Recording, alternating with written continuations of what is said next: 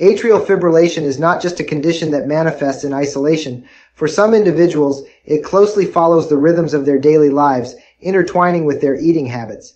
This unique pattern, where episodes of AFib occur after consuming food, illuminates the delicate balance between our heart's rhythm and the act of digestion. The intersection of AFib with the process of eating also sheds light on the role of the vagus nerve, a pivotal element in understanding this phenomenon, as well as guiding us toward appropriate treatments and dietary considerations. The experience of AFib after eating, or postprandial AFib, highlights an aspect of the human body's complexity. The vagus nerve, an essential part of the autonomic nervous system, oversees various unconscious processes, including heart rate regulation and digestion. When we eat, the digestive process can inadvertently activate the vagus nerve, leading to an increased risk of AFib in susceptible individuals. This connection underscores the importance of dietary habits in managing AFib, as certain foods and the act of eating itself can influence the heart's rhythm and exacerbate symptoms.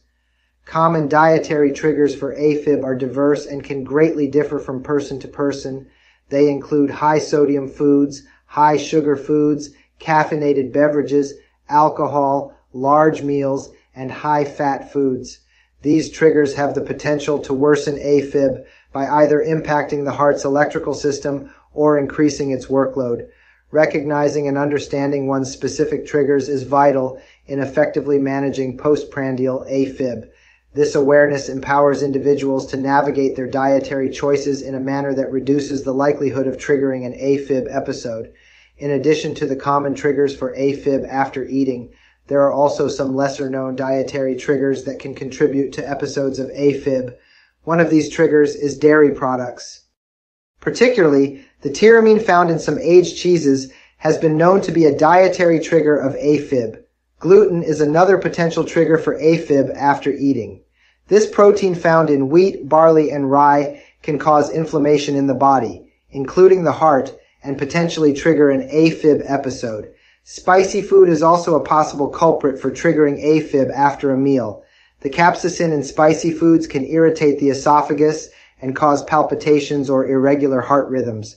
Lastly, artificial preservatives commonly found in processed foods may also contribute to AFib after eating due to their potential to cause inflammation and disrupt normal heart function.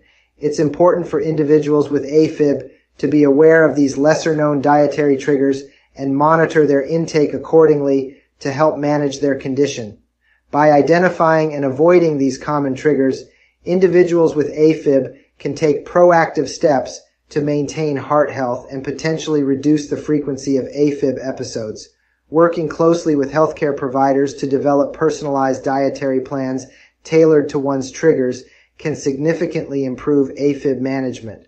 Prioritizing a heart-healthy diet and adopting lifestyle changes that mitigate these triggers can contribute to better overall heart function and quality of life for those living with AFib. Vagal AFib, a subtype of atrial fibrillation, merits particular attention. It is distinguished by its timing in relation to vagal nerve activity, often occurring at night or after eating. The underlying mechanisms are complex and not fully understood, but it is believed that an increase in vagal tone, reflecting heightened activity of the vagus nerve, can disrupt the heart's electrical system, leading to AFib. This form of AFib presents unique challenges and underscores the significance of the vagus nerve's role not just in digestion but in heart rhythm regulation as well. Managing AFib, especially when it's related to eating, involves a multifaceted approach that includes both lifestyle modifications and medical interventions. Dietary changes are foundational, requiring individuals to become adept at identifying and avoiding their specific triggers. This might mean moderating the intake of certain foods that trigger symptoms or adjusting the size and frequency of meals to lessen the impact on the vagus nerve. Beyond diet, treatments for AFib range from medications designed to control the heart's rate and rhythm to innovative procedures like catheter ablation.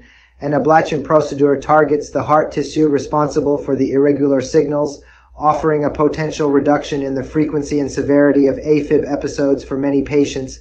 In addition, and ablation also frequently targets the pulmonary veins, an area rich in vagal innervation, which can also improve symptoms of AFib after eating. Other lifestyle adjustments also play a crucial role in managing AFib. Regular, moderate exercise can improve heart health, while stress management techniques may help mitigate the vagal response linked to AFib episodes. Achieving and maintaining a healthy weight is another critical factor, as excess weight can elevate the risk of developing AFib. Understanding AFib in the context of eating and the vagus nerve opens a window into the nuanced relationship between our diet, our nervous system, and our heart's rhythm. For those affected, managing this condition requires a careful balancing act, incorporating dietary vigilance, lifestyle changes, and appropriate medical care. Through this comprehensive approach, it is possible to mitigate the impact of postprandial AFib, improving the rhythm of the heart.